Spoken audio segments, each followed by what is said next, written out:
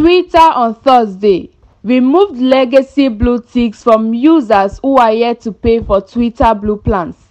CEO Elon Musk on April 11 tweeted that all the users who are yet to pay up will lose their verified blue badges starting April 20, and it appears that the microblogging platform has finally started to remove blue badges.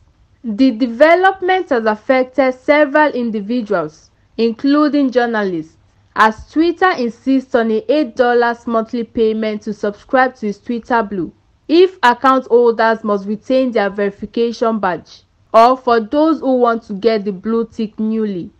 Legacy blue ticks were initially given to verified accounts belonging to people of public interest, including celebrities, politicians, and journalists.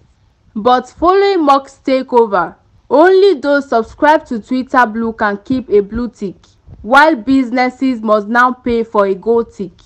A number of notable celebrities who refused to pay the price for the subscription ultimately lost their blue ticks, while a few other celebrities, however, chose to subscribe to Twitter Blue, thereby retaining their checkmark.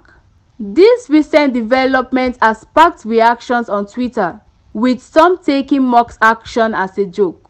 Please subscribe to this channel, News Pop NG, for more updates.